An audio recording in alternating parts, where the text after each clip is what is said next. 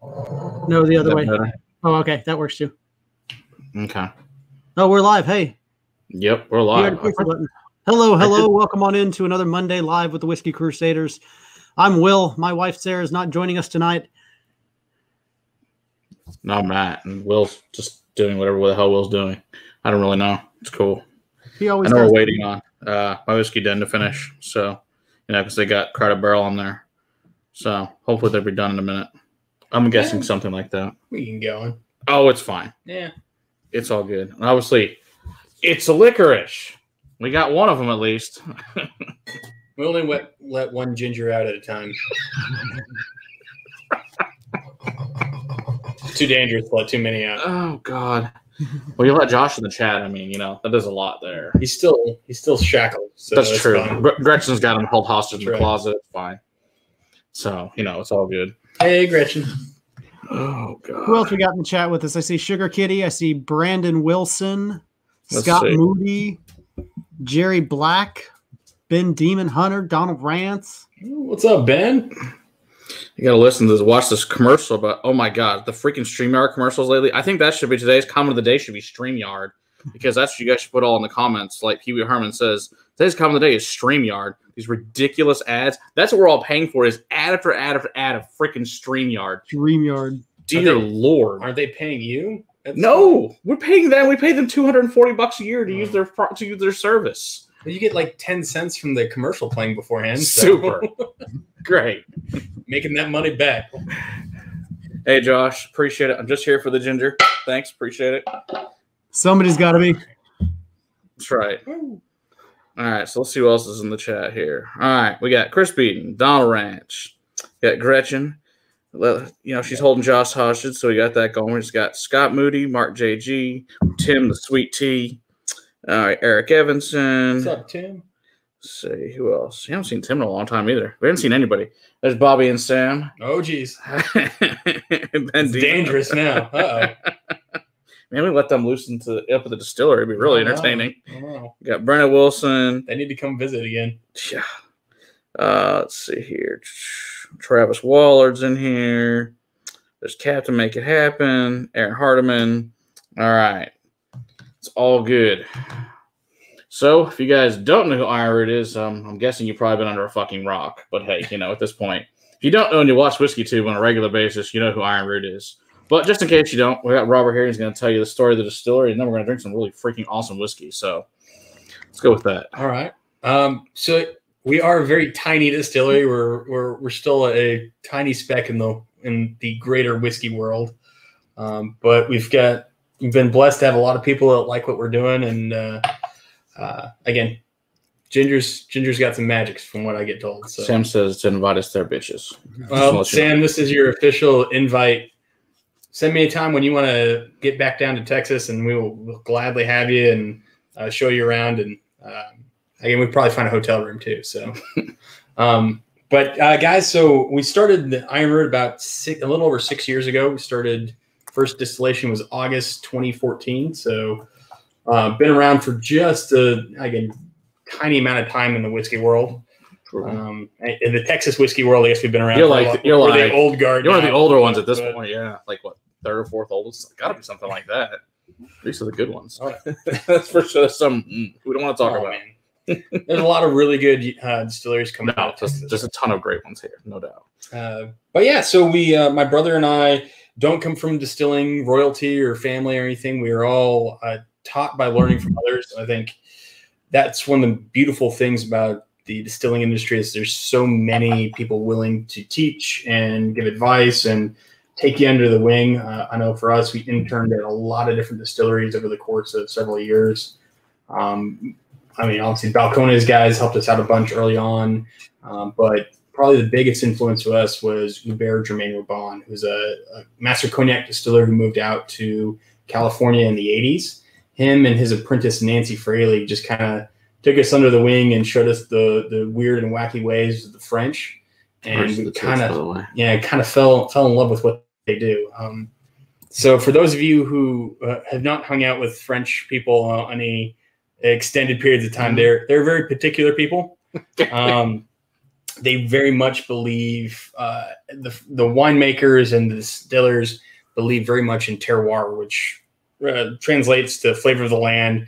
But really what it boils down to is that they believe that something should taste like it comes from a place.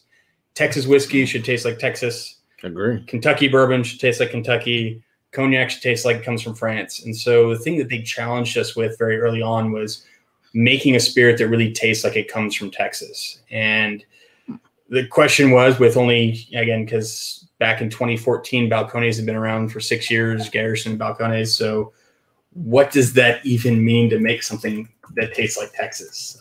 My brother and I kind of decided to kind of dig back into history and go back to kind of the roots of the spirit of what we were making, which obviously corn is a big part of Texas, and Texas historically is part of Mexico, which is where corn comes from. Good point. So that's why we decided to really dig into doing lots of things with corn. So again, we've become, Canadian should taste like maple syrup. And apologies. That's right. And apologies. That's awesome, Donald. It's true. It's definitely a true statement. I think maple syrup finished crown, I think, should be a thing. Oh, it's not. God. So awful. Makes me cringe, that one. It's the worst whiskeys ever made. So Jonathan and I just kind of dug into studying corn and trying to figure out, because there's tens of thousands of species of corn. I mean, you guys can Google it. There's literally corn of every color of the rainbow. There's rainbow colored corns. And yes, I have distilled rainbow colored corn, because why the heck not? Exactly. Why wouldn't you distill rainbow colored? I blame Robert for going to other distillers and going, what kind of corn varieties do you have? What kind of varieties? It's like, why the hell do you want to know this? Usually the question I get, I'm like, because I'm interested to know. They're like, why do you even know about that? I'm like, Ironroot taught me about grain varietals. They're like, you're weird. I'm like, sorry. Don't worry. People tell me that too. But what we found out is that the corns, they actually taste really different from each other. That not all corns are the same. Again, it's one of those things that when you really think about it, again, when you look in the grape world and the wine world, Chardonnay and Merlot are very different things. Even though they're both wine and they're both made from grapes, that they taste very different from each other. And we've found that corn isn't quite as diverse, I would say, as grapes, but they are still pretty darn diverse. I would say so. I mean, you can get a Whataburger flavored. I mean, why not? God. Spicy ketchup flavored. Oh God. I don't know. We do the best pairing with Whataburger. I mean, that could be an interesting Ironroot Whataburger combo. They are both Texas institutions. That seems like it should be a video. I think that's a good idea. Which Texas distillery pairs best with Whataburger? It's a great plan. I like this plan a lot. We can definitely do that. So we dug into the corn, so we become really well known for doing all these different varietals of corn. But my brother and I are we use a lot of traditional French techniques, from how we run our stills to using traditional old school pot stills to I love that. To even just how we run the barrel warehouse. I think you're starting to hear a lot more about the term élevage, which means to raise spirits, which is very much individual barrel focused maturation. Just because the French, their industry is basically backwards from the United States, where all the big giant labels all buy from small farmers. There's 6,000 distilleries in cognac and only 128 labels. If that makes sense. It's kind of crazy. Well, you're the gingers of the corn from Frequency Dead. Thank you very much. Appreciate it. I don't know what currency that is. Whatever SEK is. I'm not sure. Hey, take it. I'll take it. But as we kind of got into it, we just started really diving down the French techniques and kind of applying that in slightly different ways, because the weather here is very different than France, but it's really helped us last week. Yeah.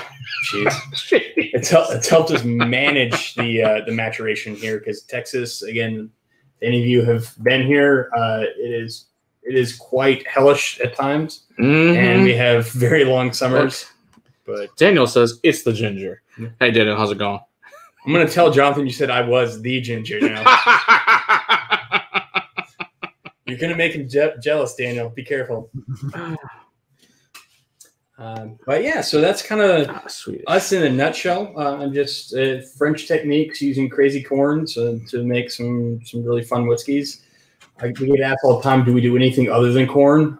We have distilled a lot of brandy. We've got single malt, Irish style whiskeys, rye whiskey, wheat whiskey. We've distilled a bunch of stuff because Jonathan, he is just a ginger. I agree.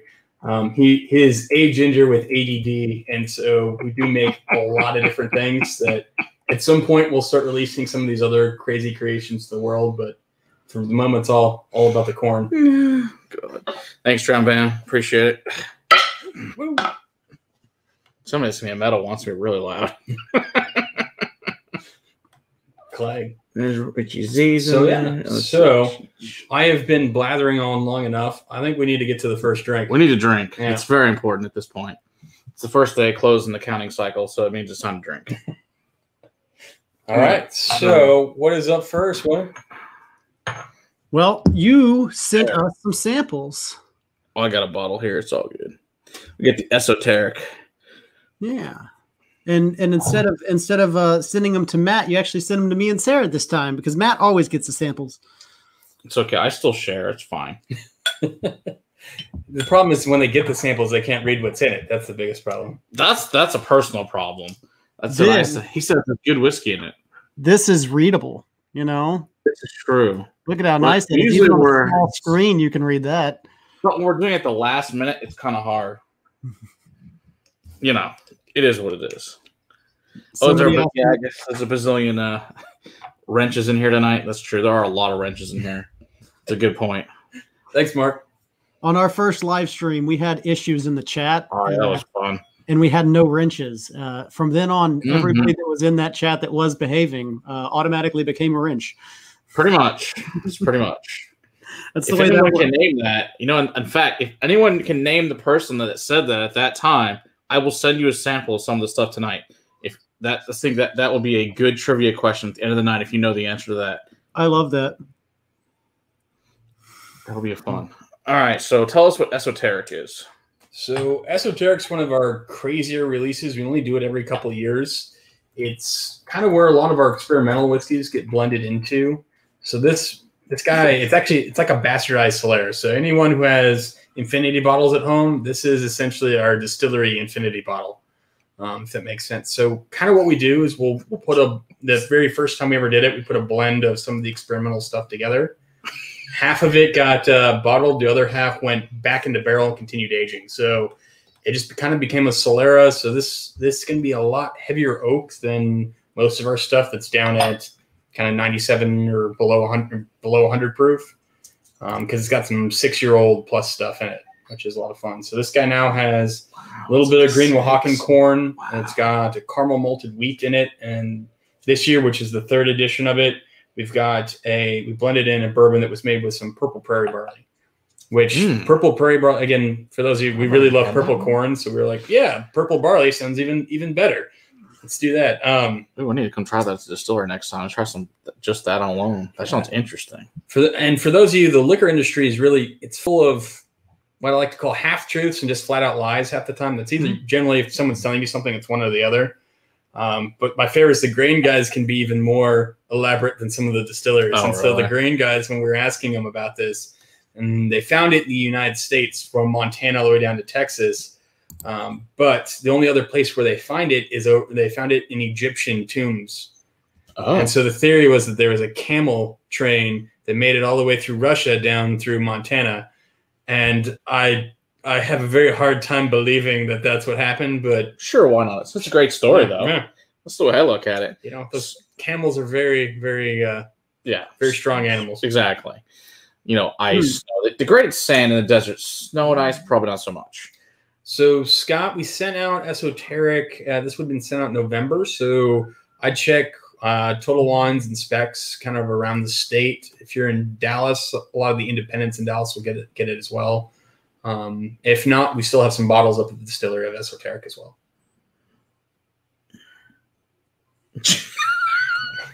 It's a nice question. Gingers have a generic prescription to the truth. I've heard such rumors. The camel train, it just sounds dirty. This is probably a good point, Josh. Camels are already dirty, filthy animals to begin with. What do you expect? I mean, they spit on you. I mean, it's what it is. This is spicy. This is very much a cinnamon and a black pepper, especially towards the finish and the finish. Oh, yeah. Alex says, my son is a ginger. So I guess full success in his future, right? Exactly, Alex. Totally. All I know is he will be very good at making whiskey. That's all I can say. Scott's right. Just take a road trip to Denison. If you guys don't know, Denison's, 8 miles from the Oklahoma border? Is that right? Yeah, something like that. Yeah, it's really close to the Oklahoma border.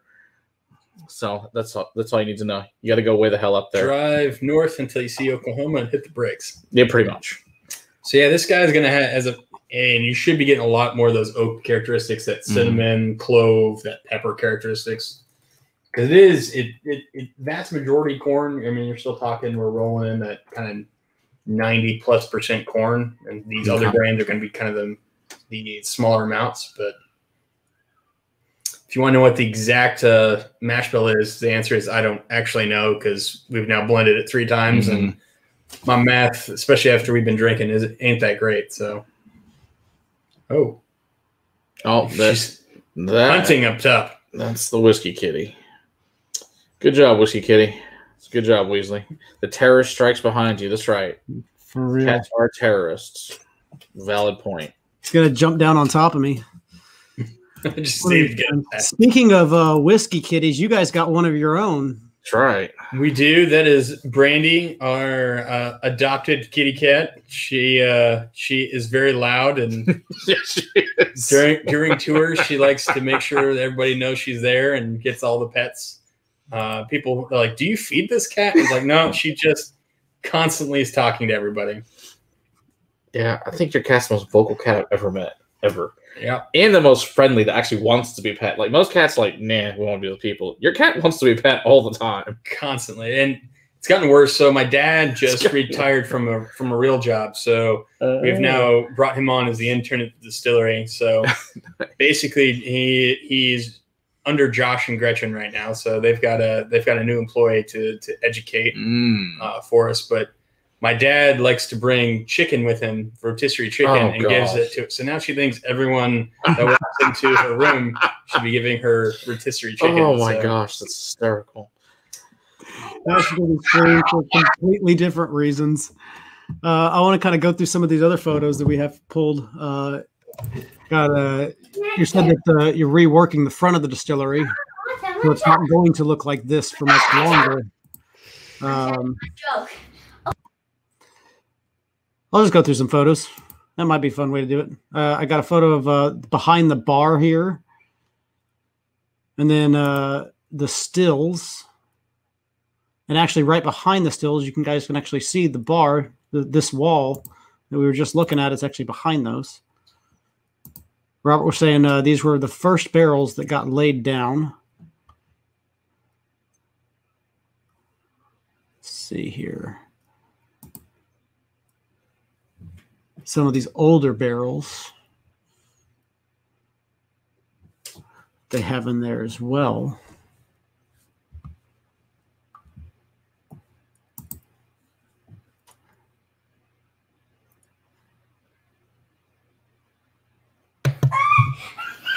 Sorry, Violet is going crazy at the moment. She did tell us some insane joke and she went nuts. All right. So I did see a question. Someone was asking when we're getting to Washington State.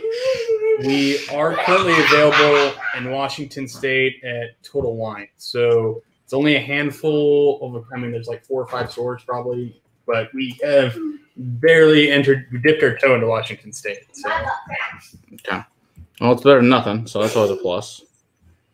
Sarah's not feeling well. She's having some blood pressure issues. So until she gets all of that stuff under control, she doesn't really want to drink. So she really wanted to be here tonight. She really loves Ironroot, but she loves her health more. So we're getting that taken care of. Control. We hit both of those for you, Donald. We got Violet and Bacon Kitty, so you guys are good now. Oh, are they playing the bingo? I don't know what's going on with her. She's like playing some. She's like she just ate a ton of sugar. She's going crazy. Has to tell some joke. Oh yeah, you talk about that big barrel, that big Calvin. That's a good idea. So that is actually it's a Fooder or Tonneau, I guess, depending on what country. So we actually got that out of Cognac, and that's where we're aging our older brandies. So we've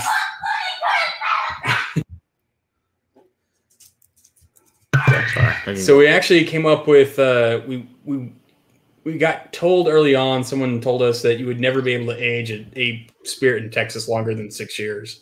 And Jonathan and I accepted that challenge and are currently working on pushing that boundary a little bit. So the brandy that's currently in there is a 6-year-old Chenin Blanc brandy that we distill, again, traditional cognac style.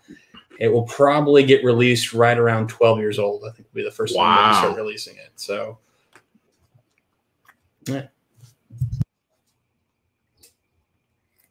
So you tasted it. We've tasted it there. It's amazing as it is already. I can't even imagine another 6 years on it. So Liberty Lot License is it at Total Wine in Florida? It is. So good, you can find it there tomorrow. Perfect. Now, whether it's in stock is another question, because I think Florida usually is pretty good about having it in stock right now. Well, you guys recently have been winning lots of fun awards, so your product, I'm sure, is flying off the shelves at a pace you weren't expecting. If someone had told me 3 years ago that we would have been where we are right now, wouldn't have believed them and thought they were crazy. But I also wish I had, because then I would have been able to make a lot more whiskey and a lot more product. So we are ramping up. We are increasing production, but it will be a few years before you see that on the Ironroot side. Now we are going to be doing a few kind of really fun blending projects in the meantime, because what do bored whiskey distillers do when they don't have any of their own whiskey to blend? They start playing around with other people's stuff. So there you go. We're going to be a little bit, I think probably in the next 2 months, we'll be releasing a fun blend of Texas whiskeys. It'll be a blend of our stuff, Lone Elm and Balcones will be the first blend. That sounds good. The second one will actually have Still Austin in it. Awesome. It'll be really fun. Trey wants to know, is the single malt for sale at the distillery yet? Not yet. Again, the single malt is another one of those projects that's a long-term project for us. I think the single malt just about 4 years old now. I think it'll probably be closer to 7 when we actually release it. Again, we have one that's a funky peated one that's really, really fun. Again, we've got a number of single malts because we were playing around with, well, what varietals of barley do we want to use? And again, once you get Jonathan going down a track, he tends to play around a lot. So we tested that first couple of years. We tested a number of different versions of single malt. I think we finally got it narrowed down. And are you continually laying that down? Oh yeah. Every year we try to lay down 8 to 10 barrels of it every year. Okay. So hopefully when we start releasing it, we'll have a constant kind of flow of it coming out. Have I made cognac? Yeah, actually, Scott, one of the beautiful things is Denison is sister cities with cognac. So over the years, I've formed some really good relationships with the master distillers over in Cognac, because they come over to Denison every 4 or 5 years. And so I've actually they actually put me up over in Cognac, and I went over and distilled there a few years ago. Went for a few weeks and was distilling over there. So there is cognac in Cognac that I distilled, and at some point, hopefully, I'll be able to buy a barrel of it from them. No, that would be cool. Are you gonna bring it here and age it then, or just drink it? Just drink it, probably. We'll see. But yeah, no, I've had a chance to distill over in Cognac and ended up going down to Armagnac and distilling down there as well. Mm-hmm. Well, speaking of that, you want to get into the next one? Yeah, let's go. I think that seems like the logical place to go. Ooh, there we go. Speaking of blending projects that we're doing. All right. That's right. We just have this. So is this even available to buy yet? So this will be released at the distillery in May, and it will be hitting nationwide in July, or to either July or August, depending on when they release it. So, okay. So we're going to be releasing 3 special blended projects called Saints Alley that we worked with for the whiskey tubers out there. We've made friends with Chris Trevino, the liquor hound, many years ago. And so he came and was helping us play around a lot in the warehouse. So the one that you have here is going to be called the Herald, which is going to be it's a blend of MGP and Ironroot that's finished in Armagnac casks. Okay. Then we'll have one that's killer that, again, on the next round, I'll be sending out samples of this. It's going to be a port and cognac finish one. And then we'll also have a French rum finish that we're doing. That sounds like fun. All those sound fun. Right. Oh, that's unique. So this is ringing in at what, 53.5? Is that that's what mine's saying? It should be 107 on proof. Okay. Yeah, it definitely tells you, hello, it's high proof. Yeah. It's got that high rye MGP 6-year-old on there. Yes. Okay. If you guys haven't seen Liquor Hound's channel, he's awesome. You should definitely check out him. He's an old school YouTuber. He's done this way before any of us have done this, and his collection is amazing. So check out Liquor Hound's channel, and then hopefully in a couple months you can buy his amazing whiskey here. So someone is asking if Total Wine has exclusive rights for Ironroot out in California. They don't have exclusive rights. The broker that we use for outside of Texas, they have a very good relationship with, so they tend to buy up large amounts of stuff from them. Again, I get asked by retailers all the time.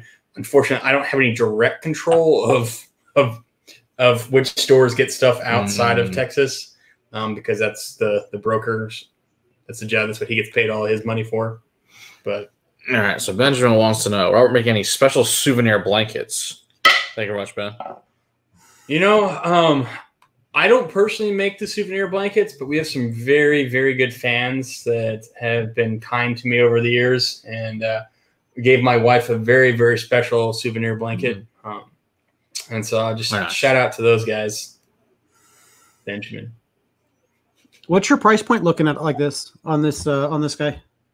So the port and cognac should be right at $49.99, I believe. It'd be either $49 or $54. Oh, okay. And then this guy should be right at $55 to $60, depending on the state. Not bad.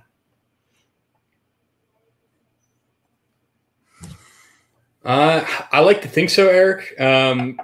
For sometimes we get some barrels we definitely do have better context on getting exactly what we want. Again, especially when it comes to brandy barrels, a lot of times when you're sourcing brandy, especially like Armagnac, they sell off a lot of like 8-year-old Armagnac casks, which I will say there's a huge difference between 20-year-old Armagnac and 8-year-old Armagnac. Sure.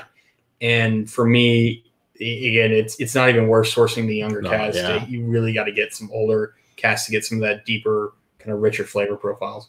I can confirm things that have been finished in Armagnac casks we tried there are freaking amazing. Yeah, I mean, you want that deep wood penetration so that you can then extract that when the heat comes in Texas and the cold comes in Texas. Oh, and we get that space. Yeah. Again, and one of the big things to look for me, and again, when you have relationships over there, you get to kind of specify things a little bit more. But it's also the region that the oak comes from is really important. For Armagnac, instead of getting a limousine oak that you would typically for the cognac, there's a Gascon oak that they get that comes from much closer to the Spanish border. And it is a different beast. And I absolutely love it. So again, when I'm looking for Armagnac casks, generally what gets offered, when they send me emails because I know what I like now. But it's going to be an Uni Blanc or Baco 23. Baco 23 is probably my favorite Armagnac grape. That with 20-year-old Gascon oak, and that's typically what we tend to go for. Nice. Do you have any PX? Sure. We got stuff aging in PX right now. Again, as I mentioned earlier, my brother has ADD. We have a lot of things aging into this. Hey, that mesquite bean thing? That thing's the wild. mesquite bean whiskey is pretty crazy. It's good. It's just totally different than else I've ever had. He's one of those that if you say this is an idea, he's like, okay, we can do that. And then I have these like 3 other variations we should try too. No. Saving any single barrels for distillery sale on the 20th, we're all going up for. So what we do now with the single barrels, or for any special release, what we've chosen to do after the debacle last April in which case like we put things online and it sold out in about 8 seconds, and people had stuff in shopping carts and stuck there and caused a little bit of chaos. So we now about I think it's 70% will be randomized in the randomizer, and 30% is sold on site for anyone who shows up. So anyone who doesn't win one of our lotteries still has a chance to get the bottles. If you make it to the distillery, literally if you show up 30 or 40 minutes before we open, typically you're still able to get a bottle. And so, yeah, we generally save anywhere from 40 to 70 bottles for sale on site that day. So what he's saying is you need to camp out overnight, have a good time in the parking lot. You do not need to camp out overnight. He's lying to you. So, right. So, yeah, no, I would say generally for each of the last special releases, we've had people show up even just a few minutes after 30, 40 minutes after we open, and we still had a few bottles left. So, I always try to reward people for making the journey that far north if it's at all possible for me to do it. I don't think. Oh, he wants to know. You talked about the purple corn French oak yet? So it's European oak, not French oak. So it's slightly different. So it's Slovenian rather than French. Which, when you look at flavor profile for that specific oak, it's gonna be. It's not Hungarian, but it has some similar properties to Hungarian. But if you're looking at tannin levels, you're looking at French oak typically is going to have the highest level of tannin. Okay. American oaks can be really high in vanillin and much lower in tannin. And so they're kind of opposite ends of the spectrum. And then the Slovenian and Hungarian oaks kind of fall in the middle of that. Interesting. Then you have Mizunura, which is on the now we're going to have a class just on oak. Yeah, you have to bring us like oak samples, and then you have new growth forest versus old growth forest, and how tight are the rings. I mean, there are a ton of different things that go into all the different barrel types, but yeah, so the barrel that we're releasing has been one of the favorites. It actually was up for Tribarrel, so it's actually the same age as the youngest cask that went into Tribarrel. So we had for Tribarrel, we had 7 barrels that we were selecting from, and this guy Jonathan liked it more out of the blend than he liked it in the blend. Is the best way for me to put it. So it was better by itself than it was when we were. Some barrels don't like sharing, and so it's like great best single just barrels. to leave them alone. Yeah, absolutely. So Mark wants to know your whiskey. We're doing boot camp in Ironroot. Well, there's this, pandemic thing. When that ends, when? I would say my hope would be to restart it up probably like February and be kind of we got 11 months and counting. So like next February. Okay, so a while. All right, so Travis is going to be visiting Ironroot soon. Got to get some of that ginger juice and a new hat since my puppy chewed up my iron. Ooh, Travis, it sucks. Thanks for coming on, Robert and Cheers. Having some Castrating Harbinger. Thanks, Travis. Cheers. Sorry about your hat. That sucks. But I'm sure that can be remedied soon if you come visit them.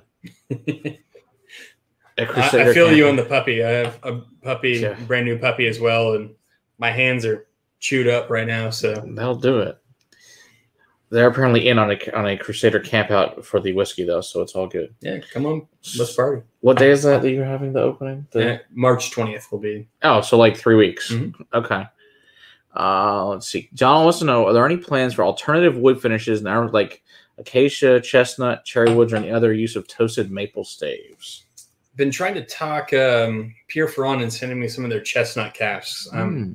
The biggest issue that we've had, even just looking at testing and talking to some of the cooperages, the alternative woods tend to leak a lot more. And even with, I know Balcones, when they tried the Texas Post Oak, it just doesn't seal the same way. That's a problem. That oak does. And so you lose a lot. Now, there are some hardwoods from South America that performed a lot better. So some stuff that they will age cachaça in. And I've been eyeing and talking to people about some of the cooperages down in Brazil to try to get a hold of some of those casks. We'll see how successful I am. But that teak wood's pretty cool. There's been that's something that we are working on and always trying to do. It's cool. Again, because when we first started, had the idea of the mesquite wood and some of the other woods here in the U.S., and they do not hold spirit the same way. Yeah. Especially when you have the extreme weather of Texas. If you had more moderate weather, it's a little bit easier. Okay. But Texas puts a ton of pressure on the spirit, so it tends to leak a lot worse. Yeah, that's a serious problem. Leaky whiskey on the floor is bad for everyone. Say hi to Matt, ADHD Whiskey. How's it going? All righty. Okay. Amberana Wood. Amberana Wood? Yeah. That's one of the Brazilian. Oh, some Brazilian ones. Okay. Yeah, I've had some rum and cachaça that's been aged in those. So how was it? Was it pretty good? Or just like totally It's different? crazy. It's crazy. I absolutely. It has, again, you get a lot more like those sandalwood type notes and stuff like that out of it. Teakwood is, I know. Have you tried the new Whistle Pig, the Magellan? I have not tried Magellan. We'll fix that tonight.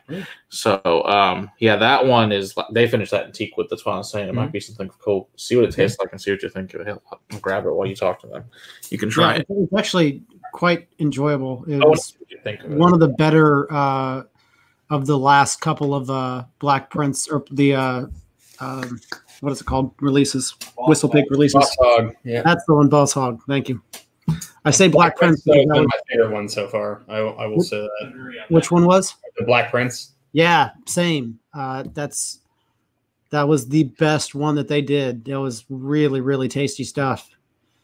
Everything since then has been like, oh, 500, really? Okay.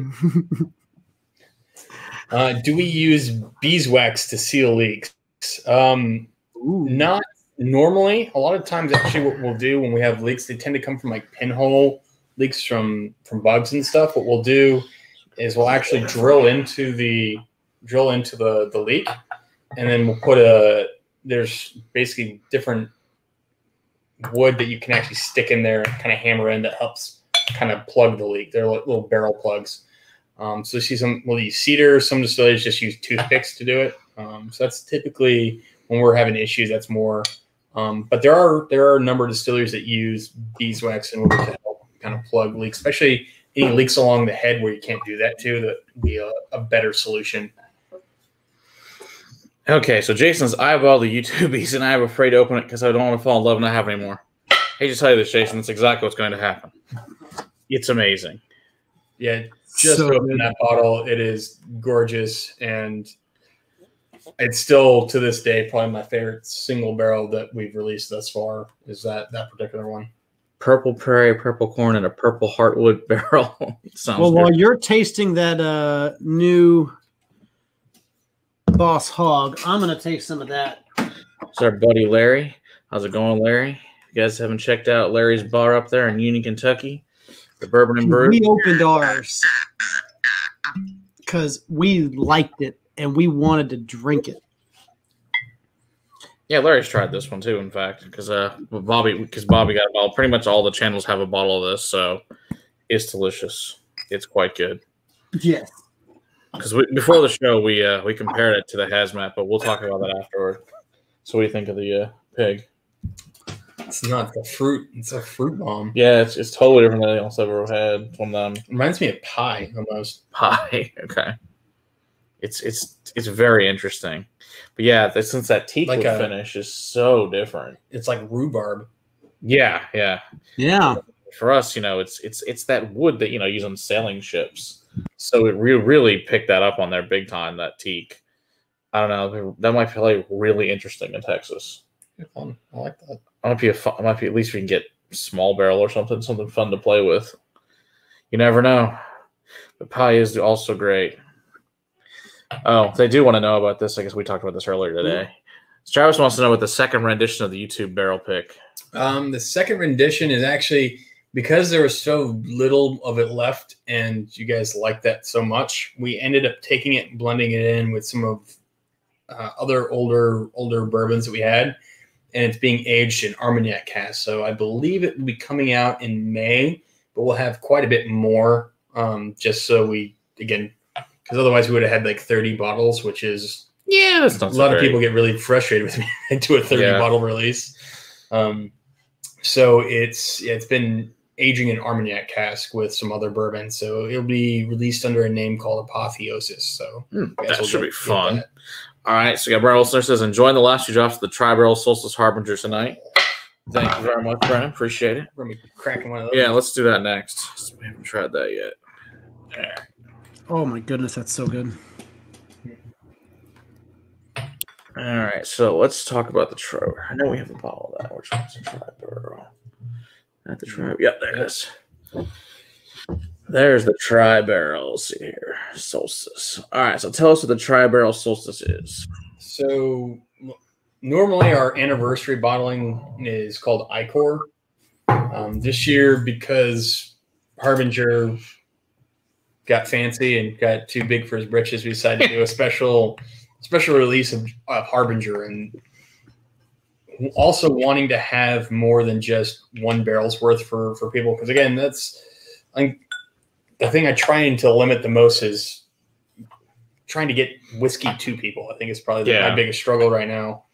And so Jonathan came up with the idea kind of mid-year to start doing what we call Tribarrel blends, which are taking 3 really fun, different or special barrels and blending them together. So we wanted to do something that was showcasing really old Ironroot to kind of, I guess Harbinger is supposed to be kind of a peek into the future.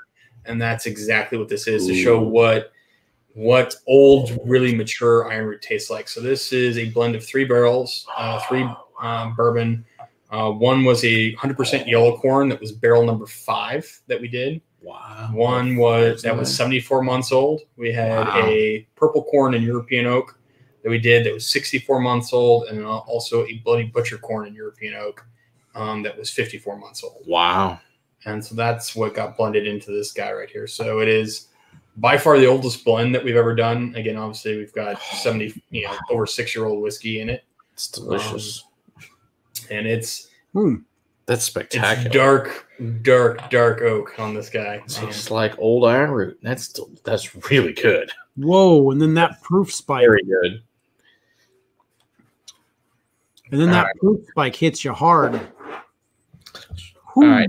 Jason says, I know corn is your jam, but any thoughts on a solid wheater since there's so much wheat in Texas and Oklahoma close by? Thanks, Jason. Funny you should mention that, Jason. So the next Tribarrel that's going to be coming out in June will actually be a blend of wheated bourbons that we made. Okay. And so the 2 wheated, about a little over 3 years ago, we did kind of a year of exploring wheat. So we made a wheat whiskey, and then we did some wheated bourbons, just to kind of test out different wheat varietals and styles. And there's two types that we really fell in love with. One was a caramel malted wheat. It's just this roasty, really rich, really bright wheat. And then one made with farro, which is an ancient wheat it's einkorn, emmer, and it's spelled. Okay, cool. One day, Nick. One day. That sounds like a lot of fun. Let's check that out. That sounds great. So yeah, the next Tribarrel will be a blend of wheated bourbons. Cool. 3 wheated bourbons. Nick wants to know when you come to Utah. Oh, probably 23 is probably what we're looking at right now. Okay. We're sorry, Nick. You'll have to find a friend to send you some olive oil. I think it's your best choice at this point. Blame the guys in Arizona. They're drinking an ungodly amount of Ironroot right now. Oh, so I guess you had to drive. I don't know how far you are from the Arizona border. Maybe drive to Arizona and get some. Let's say Utah. I mean, yeah, basically any state that has total line. Again, typically the broker's sending stuff to right now. So.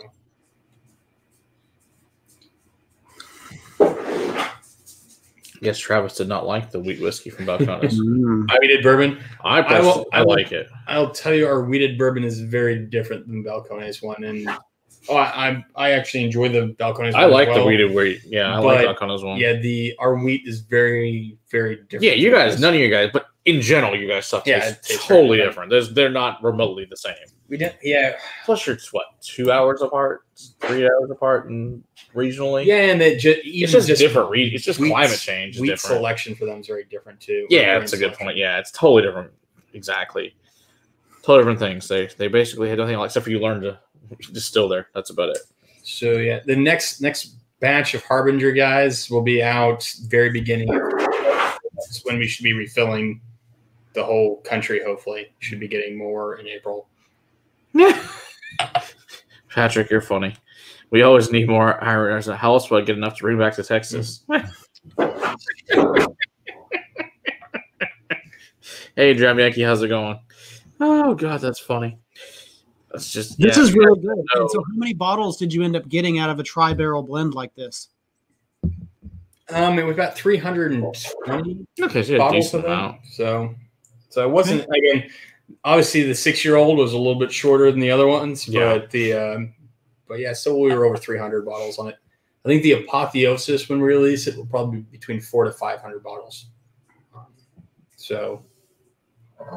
And then the next tri-barrel should be, I'm going to guess between 350 and 400 would be my guess on the next one. All right. So, hey, I'm no porter, but please push that bottle further away from your, so in front of your guest. Thanks, Liberty, not license.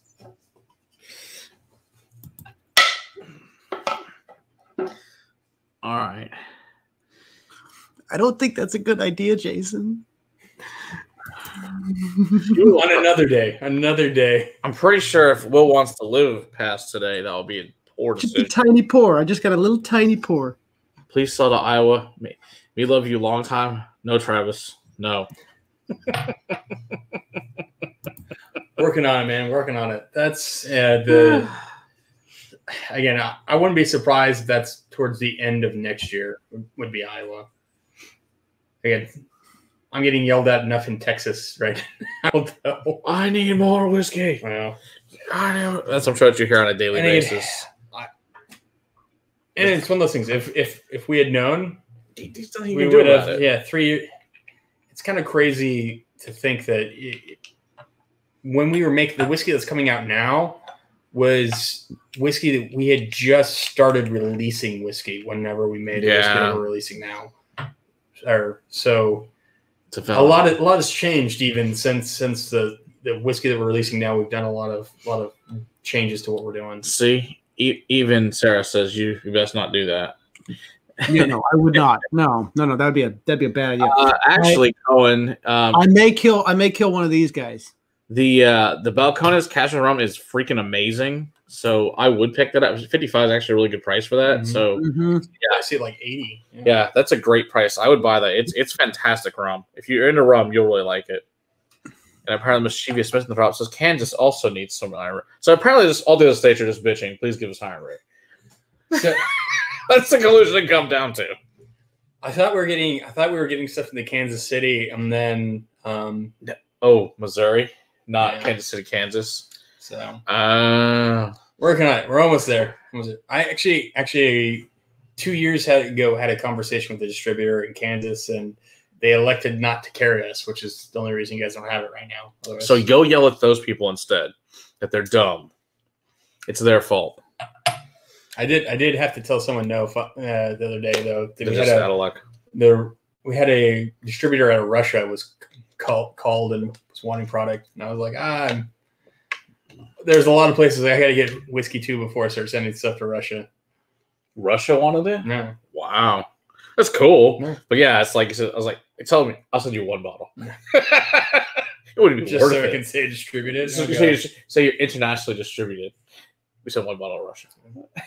You just said that one that stuff over to England. Yeah, no, there's a couple single barrels going over to England this year. Oh, okay, cool, very cool. There are outside of America friends and family. Very nice. I guess Jason said he's so close to you, but he gets so bored driving to Oklahoma in order to get to you. Can't say I really blame you. It is a boring drive.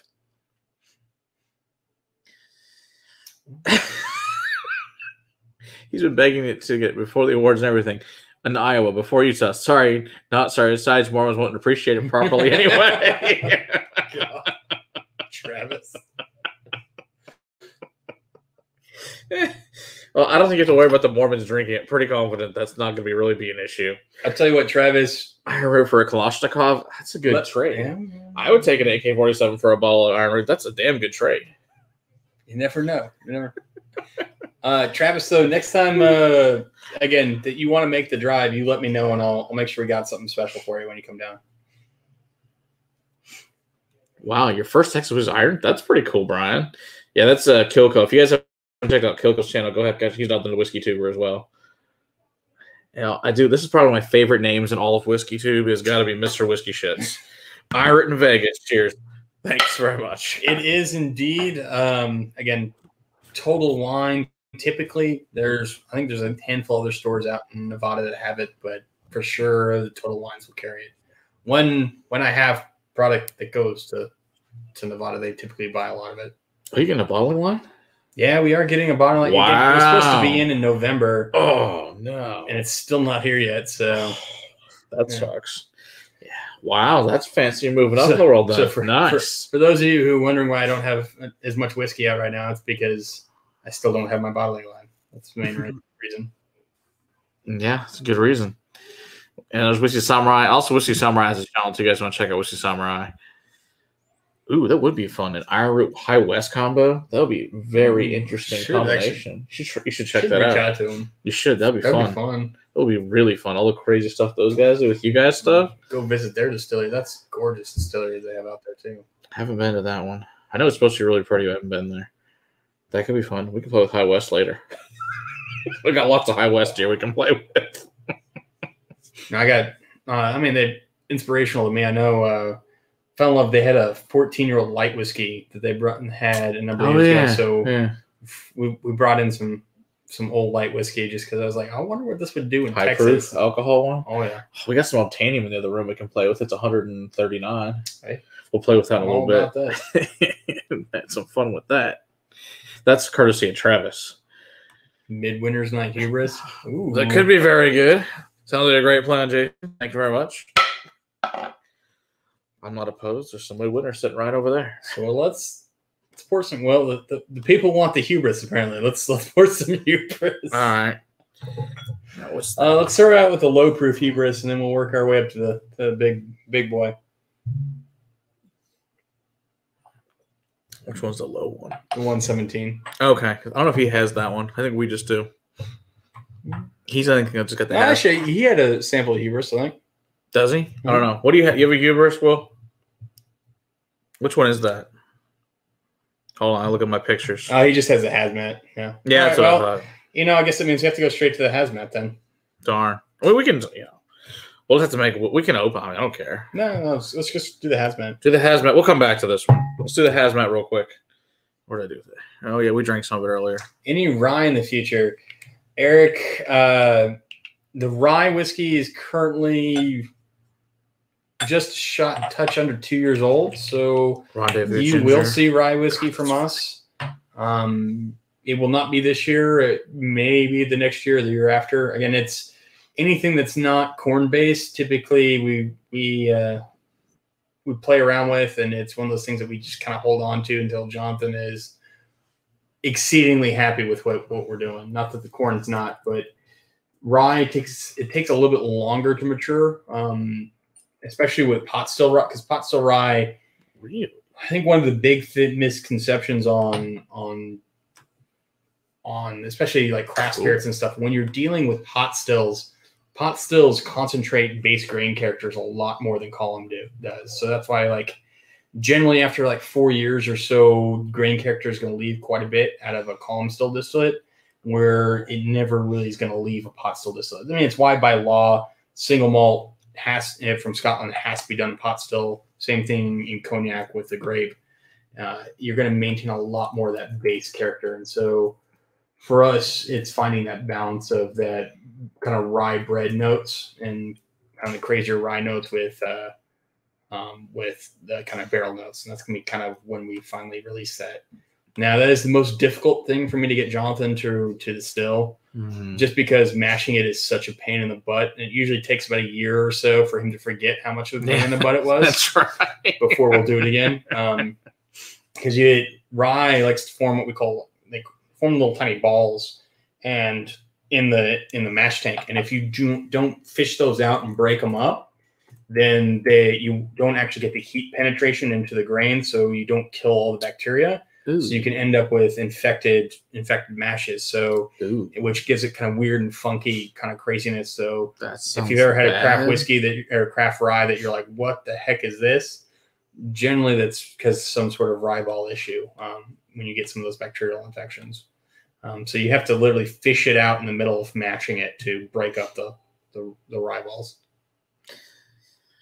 Will it make you sick, those rye balls, if they're infected? Or no. The alcohol Kills it all. Alcohol kills it, but it just doesn't taste very good, or it just tastes funky. It just tastes funky. It's not, again, it's one of those things that I think the biggest misconception is with faults is a lot of people talk about, well, if it has faults in it, then it's bad. And it's sometimes faults in the right proportions can turn into some really cool and awesome flavors, because that's the only way you can technically get those flavors. Little tiny ball signs cause infections. Yeah. It happens. It does happen. All right. It says, if he has tasted the rye through the funk stage of aging, all the sources have told me that the rye goes through a funky stage at some point during aging. That is very, very true. Okay. And that's, especially for us, I would say starting kind of at 18 months. And then I'd say it's starting to dissipate right now for us. And so that's why, again, it's still going to be a while before we release any rye. Okay. To try some of that next time we're up there. Hey, look, you can get it for $51 for the Balcones rum. Awesome. Even better. That's a great price. I've never seen it that cheap ever. So, other crazy things. The Celts and McKinney and Irish Club, yeah, that one's good. Talked us into doing a traditional pot still whiskey. So we ended up a few years ago doing it's 60% unmalted Texas barley, 40% Irish malt, and then it was triple distilled, and then we're aging it in used cask. So first couple of years we'll do in ex-bourbon, and then we'll probably switch to sherry for the last 2 years. How old is it now? 18? It's 22 months. 22 months now. So it's almost ready to move to sherry cask, I think. I know we've tried it a couple of times when it was really early, maybe 3 or 4 months in, and then whenever we were up there last time we tried it. So it changed a lot from those couple of times. Well, that'll be interesting. Holy crap, I like high proof whiskey, but this is hot. Man. Hazmat. Oh, yeah. Not shy whiskey. All right. So no, this explodes on your palate. It starts evaporating in your mouth. It starts evaporating. Oh, yeah. You should compare it to the alcohol vapor as it expands to 98.6 degrees. Insanity. Let's see. Can you let Robert know when I stopped by to pick up my reserve barrel that Marsha was super helpful in helping me buy 3 more bottles and 2 classics? She'll do that. It is her job. Yeah, Marsha's good at that. Oh boy. At least she showed you a good time when she did that. But man, I appreciate your support on that. That's pretty awesome. Oh, all right. See.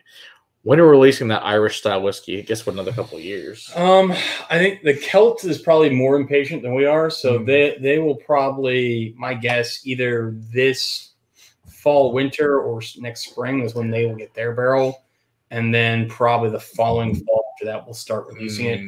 We've liked it so much that we've now doing it regularly every year. So we did 4 barrels the first year, and then this last year we did 12, and then.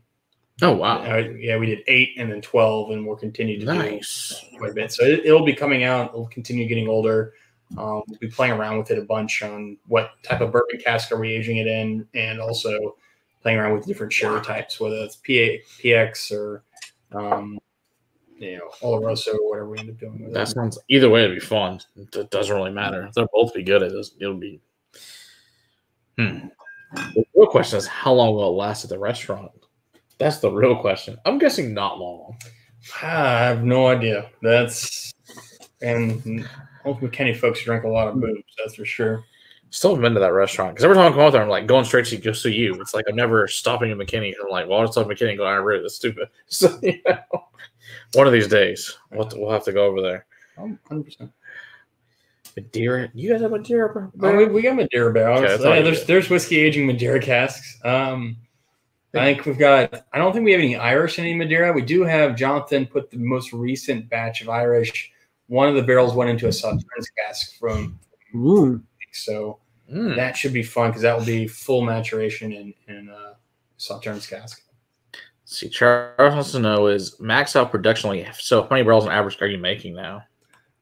So we were making like 160 to 200 barrels a year. Right now, we're going to be producing around 350 this year.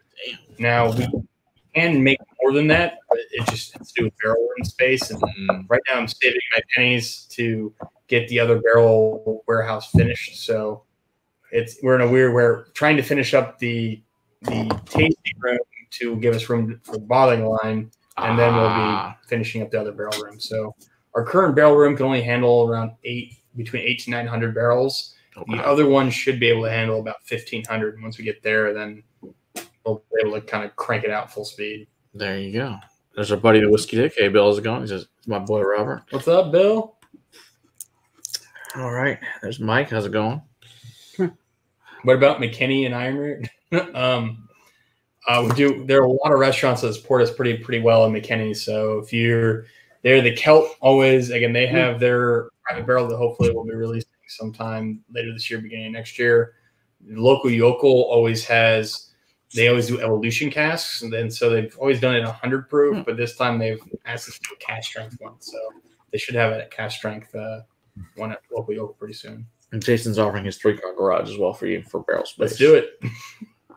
It'll be Oklahoma edition. I have a feeling those are going to be leaky barrels. I'm just going to throw that out there. Slightly leaky barrels. He's checking for the quality. It's fine. It's kind of like when Fitzgerald went around and checked the barrels. Same problem. You know I've heard the Angel share in Texas is a little ruthless, but in some areas it's a little bit higher than others. Yeah, just what it involves in Oklahoma. This is generally the case. Yeah, would you not want us with a barrel outside in the deep freaking snow? Sounds horrible. I mean, it'd be all right. The problem is that you would rust out your rings. Oh, yeah. That'd be great. Now you have whiskey leaking everywhere. Super. I think that's my favorite story from the guy from Jefferson's. The very first batch, they started out with like 30-something barrels on the boat.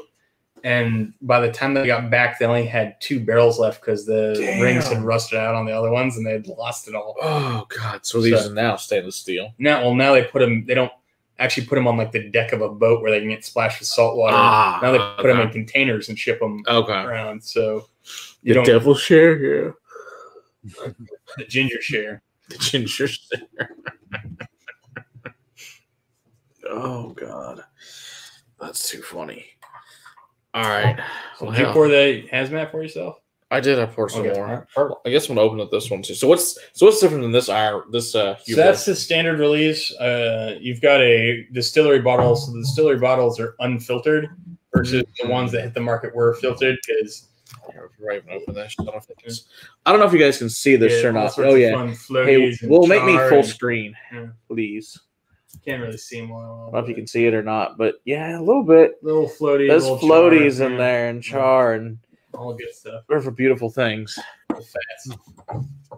So yeah, a lot of times the distillery bottlings we do like unfiltered or doing something a little bit different, so they're not quite the exact same ones that are the in market releases. Of course, you get stuff with char and floaties in it. The market tends to be not as happy with you. Whereas people at the distillery, they want the least filtered thing I can possibly give them. Yeah, so. It's kind of like was it the what the hell does with the char? Oh, Black Adam. That's nice pop. Little flavor nuggets. Yeah, I like that. Flavor nuggets. Mr. Armstrong, I like that. Yeah, let's go for it.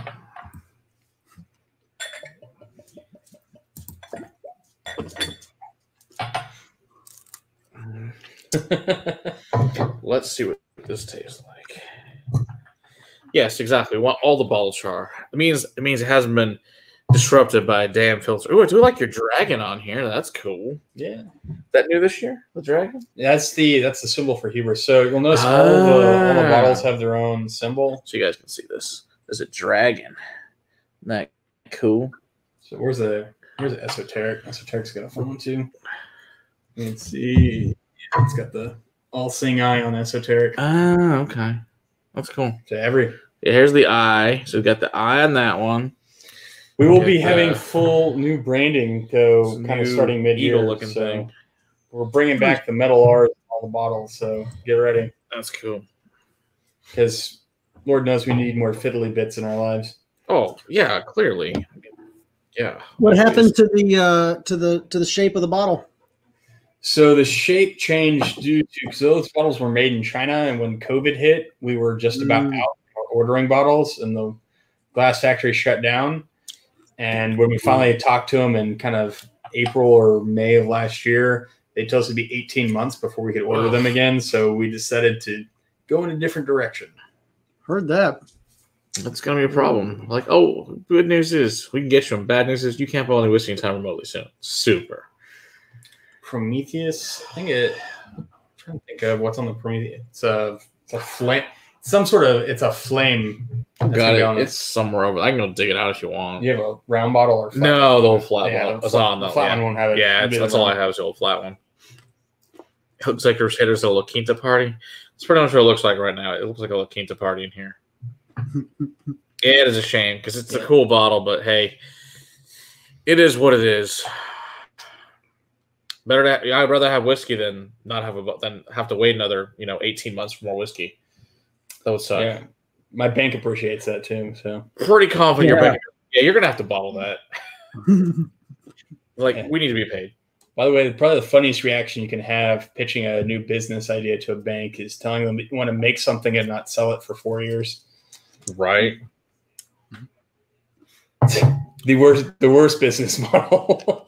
Seriously. Yeah, Icarus has the wings around the star. Promethean's got the star and the flame. Just because obviously Promethean's the one who stole fire from the gods and gave it to man. This is true. Like Travis says, Matt's house is always looking like the La Quinta bar. This is valid. That's what it looks like every day here. I think there's 3 times the amount of whiskey than the first time I showed up here, Matt. That's probably true. It's probably a true statement because what was shit? Was it 18? Mm-hmm. Yeah, it was 18. Shit, you remember 3 years now? Shit. Guess crazy.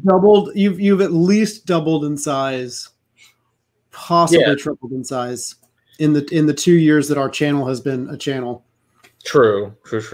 Hey, we have a nice donation room. We get a lot of borrowed stuff. We get a lot of cool stuff. So, and we're always up for more because hopefully I can get a damn building to call me back. We have some really awesome news for you guys. But until that time, I can't announce it because they're stupid. No. But hopefully soon. I'm going to harass those bastards till they freaking answer my phone calls. I usually find that's the best way to do things. Mm-hmm. Let's harass them until they call freaking them answer. Constantly. Hey, assholes. See, the part I don't understand is like, I give you money, you give me a space. I don't understand why this is a difficult concept. And rent, last time I checked, not in a great position right now. As far as I know, commercial real estate is not doing well. Probably why they're not. So they just want to leave it empty? It's cool. That makes no sense. So any chance we're going to doing a barrel pick and it meant how you look at drinking at La Quinta? Oh, that's true. Well, we kind of the YouTube pick. That kind of was the pick. I mean, at some point in the future when we probably do the barrel the boot camp, that'll be a pick then. Right, because then we'll actually distill what we put in a barrel, and then we'll wait 4 years for it, and then that'll be our barrel. Yeah. So it'll be a while, but yes. Yeah. The choir of angels sing. That's right, Captain. That's exactly right. They do. They sing every time they're here. Ironroot Wrench Barrel, the old chat mod pick. It requires you to all come down to Texas to get it. That would be required. You do have to come to the distillery. Has Bill not got his YouTube pick yet? The ball's over there. Oh, jeez. He'll get it. Well, he needs more stuff for his Wheel of Doom, so I told him I had to fix some stuff for the Wheel of Doom first. So, he'll get it. It's fine. Patience is a virtue it's called COVID. You'll be patient. It's fine. He'll live. I promise. He wants the stuff that's coming for the Wheel of Doom as well. It's fine. Don't worry, Bill. This is on your Wheel of Doom. It'll be fine. I don't know if that's Doom or that's a pretty fantastic thing to be I was going to say, that's not a... for his Wheel of Doom, there's no doubt. He's going to send me something. That'll be amazing. Is that a challenge? A challenge for what, Captain? You guys want to harass some building places? Absolutely, that's a challenge. We'll harass them. This is the answer I get every time I ask Matt about Patreon too. That's right. Someday. Busy man. I got shit going on. We'll get there. It's all good. Is it will do 50% Malort samples? Oh God, no. Oh, that shit's horrible. I can't do Malort. It's so bad. You should start sending them a bunch of some of the crazier European stuff that's super super licorice focused. Oh, Some fennel based spirits. Oh yeah. ooh. There's all sorts of fun things you could do. You ever had? There's a lot of different grappa. Ooh. Yeah, we could do some really. For me, I crazy like stuff. grappa, so that's. Yeah, we like grappa. I like the grappa you have. That stuff was great. What was Oh, it's still aging. what was the Brazilian liqueur we reviewed not very long ago? That was really funky on the nose, but tasted like new make on the palate. Matt, What? liqueur. Oh, liqueur series. I don't know. Shikaka. Yeah, Shikaka, that one. It's not really how you pronounce it. Cachaça? Yeah, it's the Brazilian Cachaça rum. is like, it's like a rum, kind of, but it's not actually rum. They use it for caipirinhas and Yeah. It's the sugarcane based one. Exactly. There's some barrel aged versions that are really killer. That's what we heard. That's what we were reading up. That said there's some really good barrel aged. Hey, so I found out in that box that we got donated by my sister-in-law.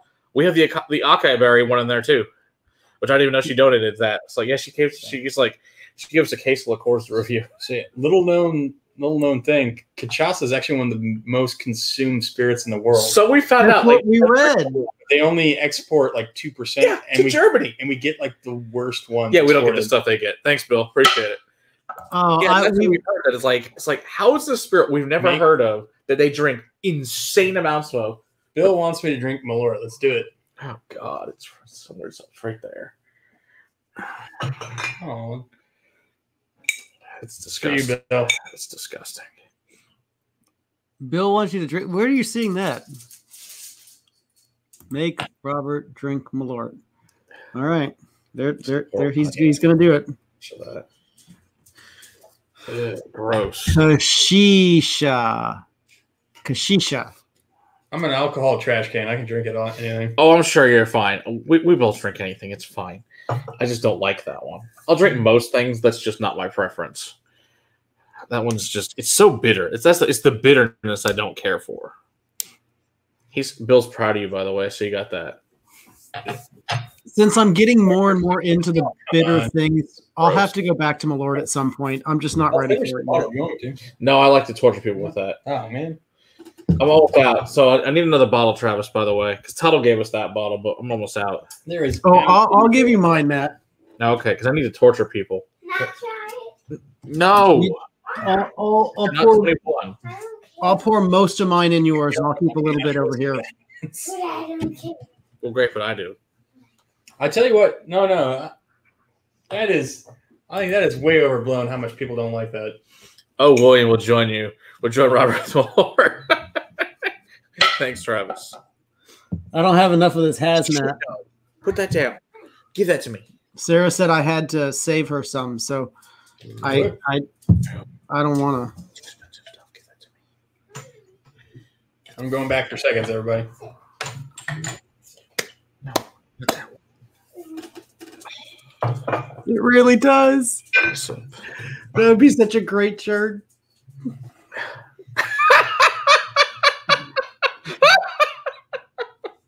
That would be pretty funny, Robert. Oh my gosh, you totally got to sell that at the distillery. I'm an alcohol trash can. Oh, you still have some left, Bill? You should do that. That's a good plan. Hey, now screw it back on. Now you guys should really dive into the Amaros. That I think it'll be fun to see Matt drink Amaro. I have an Amaro over there. I have an Amaro. Oh. I have at least one, maybe two. I know where one is. William, I can't believe you haven't gotten him to do it. I have Montenegro. You guys are doing all the liqueurs. I mean, come on. I know. I'm not in charge of any of those things. I'm in charge of editing the videos and making sure the edits are done on time. That's right. And trying to learn about editing because I don't know what the hell I'm doing. So his job is to edit. That's it. That's his job. His job is to edit and drink things I make him drink that he doesn't like. He's displeased about making them. He probably liked the Amaro because he likes the Campari and the Aperol. I like the Aperol, but Campari is too. Yeah, Campari is too bitter for me. Oh, see, I like the Campari. At that, if you think that's too bitter, my God, man, I'm good. I don't like super bitter. The Aperol was quite tasty. That slight sweetness to it, along with that nice bitter. I actually quite enjoyed that one. You should party with Robert. He's an amazing guy. Yeah, man. I mean, get into some of the Fernets. All of it. Yeah, that's what Sam was telling us about, is the Fernets, and I haven't had any of those either. You would, again, if you think this is too bitter, yeah, you're not going to enjoy those. Super. So we'll have Robert. We'll have you on, and we'll have a stream about those. Yeah, we'll focus on those because Oscar the Grouch drinking with a trash can. There you go. That'd be a great shirt. That'd be funny as shit. I love it. Oh god, that would be hilarious and dangerous at the same time. Yeah, I think the first Amaro I actually tried was actually from Wisconsin last year up in Door County. We tried some of them. It wasn't bad. It was, I've had way worse things in my life. But that's weird. This one, the Montenegro one, is weird as shit. That's not my favorite Amaro. It's weird. You had that one? Yeah. Oh, yeah. I don't really care for that one. It's just weird. All right. Robert, what was the Armagnac in the 375 bottles? I believe it started with an L that you let me try. I've been craving that flavor lately. Thanks, Tim. That was in the 375 in the small bottle. That would have been a DeRose. No, Swami. One of the older DeRoses. So you can find vintage DeRose. There's some really, really fun vintage DeRoses from even the 90s are some really, really great ones. Again, the 60s are some of the best Armagnacs ever created, but anything over 20 years old, you're going to be pretty well set when it comes to Armagnac. In fact, actually, what I would look for, or just search online to see if you can order in, is the 20-year assemblage by DeRose. For the money, generally it's right around between $80 to $90 for 20-year-old Armagnac, and it is absolutely killer. So I'm probably ruining my ability to get supply of it, but this is a poor decision. I will say hands down, it's one of the best buys in brandy on the market right now.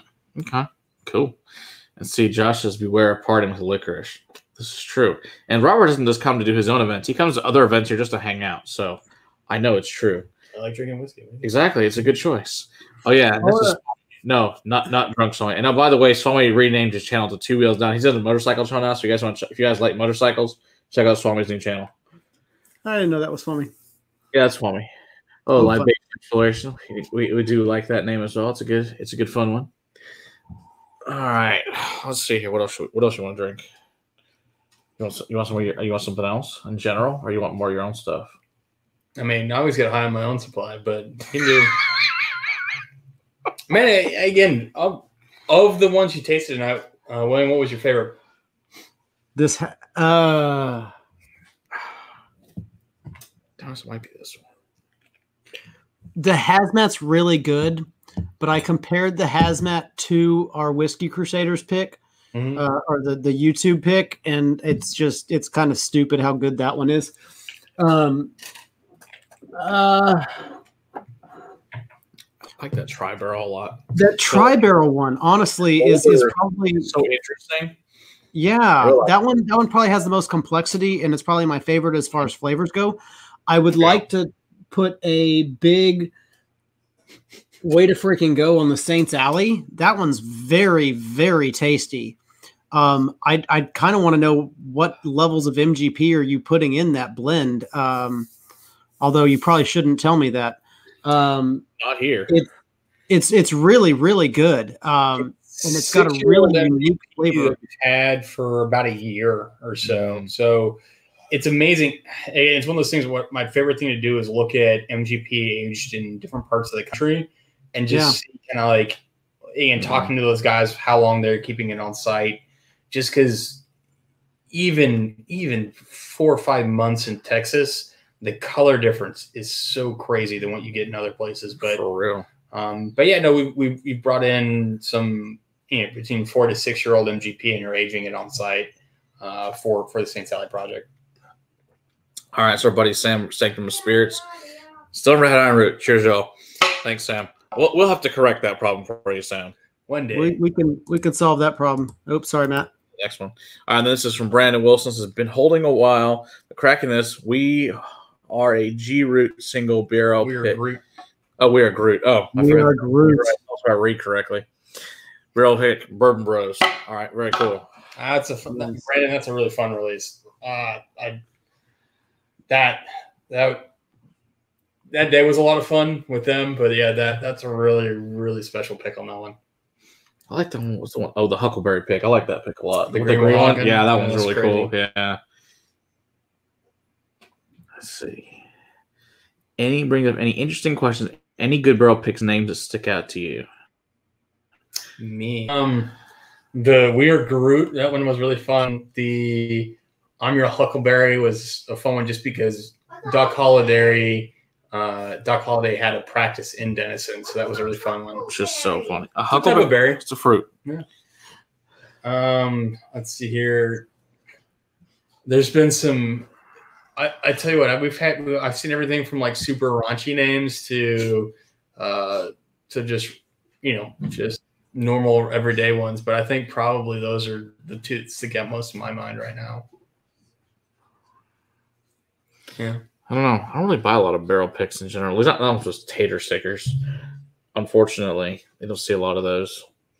Or they're just, run-of-the-mill names. Nothing's the best. And a Woman Down was pretty great.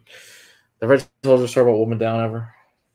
So my buddy Chris, they went out to Wild Turkey, and they think they went through 18 barrels that day to choose. Well, instead of, when you usually go to a barrel pick, you dump it.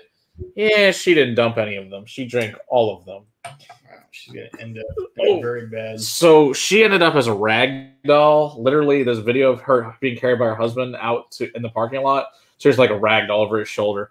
So they named the barrel after her as Woman Down. So that is an amazing pick. In honor of you, I'm doing a suicide blend of Ironroot, and we're finishing it in the Malort glass. Ooh. I want to see how that goes. Ooh. Oh, you're a brave man. Sounds awful. It sounds like a good way to ruin some Ironroot. This one's for you, Bill. You know what? I guess when you live in the Ironroot world, anything outside of that world is going to be kind of fun. Oh, Lord. I think that's, for me, that's what these blending projects have really been done, is that you get to play around in stuff that's outside your typical flavor profile. I think we should do that since we've got, let's make some blends. I think that sounds like some fun. Let's grab some, I'm going to grab some High West and stuff that you talked about that earlier. Yeah. We're going to make blends, guys. So we want some suggestions for blends. I think the blends you blend more than one whiskey together. I think that sounds like fun. It's going to be an interesting night, isn't it? All right. Midwinters? Oh, Jesus. Throw that in there. What else do you want? Name some stuff. I'm sure we can grab just about anything. What do you want to blend it with? What might it be entertaining with? Get that, do some... It'd be fun with some scotch, too. You never know. Grab out some Alconis rye. Ooh, some chocolate. That's definitely some chocolate. You know what? I'm going to grab this. This will be entertaining. Man, you ever had Manitani out of Pennsylvania? I have not. This will be fun for you. Manitani is a 4-grain. See, they talk like there's this little story about Manitani. Show me again. Manitani out of Pennsylvania. So what's in here? It's an American whiskey. It's 80% two-row malt, 9% wheat, 9% oat, and 2% rye. And it's 53-gallon New American Oat number 4 char. So this should be a really interesting one. I think this will be very entertaining. So we need some suggestions of things you guys think we should blend together, and we'll see if they're any good or not. We just don't know yet. 2% yeah, I think this for what you like and what I like. I think you're going to enjoy that. Nika from the Barrel, we could do that. I can grab one of those. Chattanooga 111. I have a Chattanooga rye. I don't think I actually have the 111. It's going to be the high malt bourbon. Yeah, you know what? I would grab. Would be fun if you have the High West, the light whiskey. I don't actually. It's not here. I have the Obtanian though. Okay, yeah, grab that. Grab that. Grab that and play around with that with Nika, because you're looking at creating your own blended. Again, essentially, what's a blended Scotch, but you're dealing with significantly better grain whiskey than what they typically use for. So going with the old blended malt, or I guess blended Scotch style. But when you use high quality grain whiskey, you can get some really cool stuff. I mean, obviously, there's a few people that are really well known for doing high quality blended scotches, but it's always fun to play with on your own. There's, again, I think you get the Northern British grain whiskey. That's once that hits like 25 years old. Oh, it's good stuff. It's super crazy good. You ever had that Laird of Fintry out of Canada? No. Oh, you can try that. Good Lord. All right. I'm only going to be able to taste a couple of these. Otherwise, driving home will be an issue. He does have to drive home. So I can drink them because I live here. I don't have to go anywhere, so it's perfect. Rum finish. All right, so let's see. We got some Nika from the barrel. We should mix it with. Which Ironroot product do you think would go best with Nika with the barrel? So here's what I would do. I do Nika. Okay. I do a little bit more Nika to it. More than that? Okay. A little bit more Nika. I do a splash of. Let's do a splash of the Tribarrel. Okay. And then hit it with the light whiskey. All right. Let's see what happens here. Any experimentation with char levels with your barrels? Yeah, we actually have char everywhere from 1 all the way up to 4 that we play with. And then we also play with toast profiles below on the low char stuff. We have probably 6 or 7 different toast profiles we played with below that. Nice. It's amazing. Our preference is for a much lower level char. Yeah, see, Scott's what I'm talking about too. Texas blends. Yeah, we can make pretty much on any Texas blend. Yeah, except that Robert has to drive home, so you know. Exactly. I mean, that doesn't mean I have to taste it. But he can smell it. He can try it, and he can put the rest. We can put the rest in the infinity barrel. It doesn't really make any difference. On the Texas side, yeah. I mean, that's weird.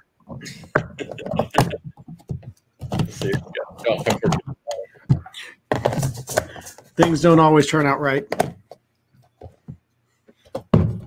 And May needs to sit here and marry for longer too. You know how that goes too.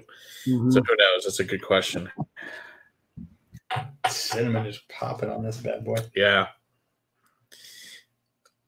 Needs to marry a little bit longer, I think. We'll see what happens. Everyone knows the best Pappy blend is 23 year and Diet Coke. I agree, Josh. This is totally true. Brad proved it was true. 1 part lemon juice. Oh, geez. Yikes.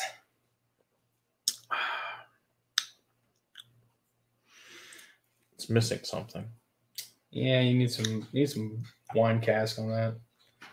Port, sherry, something. Fruit is not apparent on it. This might work. Or finished. Go work. But yeah, no, talking about Texas blends, that was spent probably the last year just working and playing around with blending different Texas whiskeys together. It is amazing the variety of flavors that we have within the Texas whiskey community right now. Okay. Just because everyone does things so differently that you really get this crazy breadth of whiskey. That's definitely better. Still thinking. Too much light whiskey? No. It needs more. It needs a heavier. Oh, I know we need to add to it. The strawberry quick. Yes, I agree. I think that would be great. No, I think we should add. Kick up that fruit profile. Oh, okay. All right. I think this will help. So I think we should add some Balvenie 21-year Portwood. It needs more fruit. See, the moral of the story is Pete fixes everything. That's really my philosophy. The other solution is we'll just add Pete to this. If worse comes to worse, we'll just add some Ardbeg to it. Problem solved. And that may be the solution at this point. But I want to see if enough of this fruit does anything to it. Because who else doesn't pour, $250 whiskey in here? Why not, right? Hatch Distillery. What is that? Hatch is out of Wisconsin, Door County. Ooh. That improved. This is your. Here's drink it. That improved it for sure. That was the right call. Oh, Madeire's in here? Oh. That's Josh Madeire from Boston. Oh, I didn't see him. Where am I seeing his name? Oh, hello, Josh. How's it going? Haven't seen you in a long time. Yes. Still Austin makes great whiskey, too. Absolutely. And about to bring in about I got 10 barrels of their stuff. I'm pretty excited. Speaking of Still Austin, I might need some more, Josh. I'm running kind of low here on mine. Yeah. You think same here, but that's about 10 barrels. So I think I think you're in good shape for a little bit. And I'm killing off a Promethean from a couple years back. Oh boy. Yeah, it's an old. Corsair makes a quinoa whiskey. It's definitely interesting. It's funky and nutty, and it's just weird. It's weird. It's weird in a good way. I like malted rye. Like you get some funk on malted rye. Mm-hmm. Like Stauning out of Denmark. You ever had any of their stuff? Oh, that shit's weird as fuck. I'll have to let you try that. Yeah. I'll grab some here in a minute. Tell you what, though. But yeah, no. Everybody in the chat, if you are in Texas and you have not tried Still Austin, do yourself a favor, run to Total Wine or Specs and grab a bottle of the Musician. It is not only is it super reasonably priced for craft whiskey, yeah, it's like $45, but it is absolutely fantastic. Yeah, you're not going to be wrong. And then it's not just us saying being from Texas, as I know we're slightly biased being from Texas, but we have people try it in other states, and actually we're really big fans of it. So it's really good whiskey. A bacon strip? I don't have any bacon tonight, actually, unfortunately. Otherwise, that would be great. I did have some barbecue last night from Cherry Coke. I have some downstairs. I don't really think we want to do that, but we can. Hi. Whatever. Did you wake up, little girl? So the real question is, how much peat should we add to this? How much peat? What do you think, Oogdal, since it's sherry cask? Yeah, I mean, add all the peat. Add all the peat. He's like, just make it all peat. It's fine. It'll make it better. Peat solves everything, as we say. That Ardbeg 10 is the ultimate fixer and mixer. That's right. When all else fails, add some Ardbeg.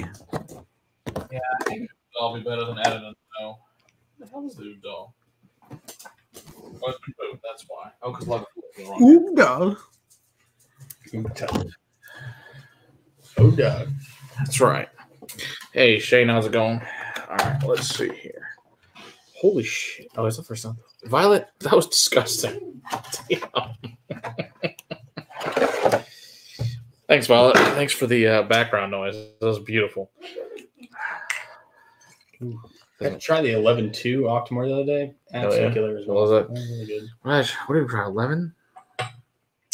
All right, 11. man. I got one more in me, and then I have to start the stills at 3 a.m. So I'm going to